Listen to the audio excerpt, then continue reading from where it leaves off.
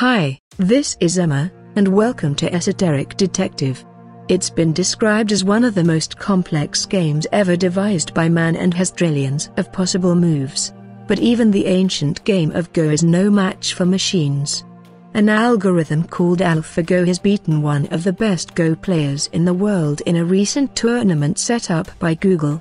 The game, which was first played in China and had been regarded as an outstanding grand challenge for artificial intelligence. Until now. The champion program called AlphaGo uses value networks to evaluate board positions and policy networks to select moves. The deep neural networks are trained through a combination of supervised learning from human expert games and reinforcement learning from games it plays against itself. AlphaGo was developed by Google's DeepMind and signifies a major step forward in one of the great challenges in the development of AI, in regards to game playing. The computer achieved a 99.8% winning rate against other Go programs and defeated the 3-time European Go champion and Chinese professional Fan Hu in a tournament by a clean sweep of 5-0.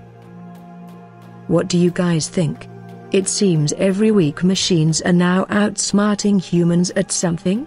How long can this go on, before humans become redundant to machines? And what will the world look like when true AI arrives?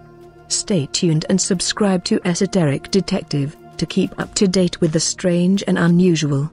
And please give a thumbs up if you liked the video. Until next time, have a game of Go, it's pretty fun.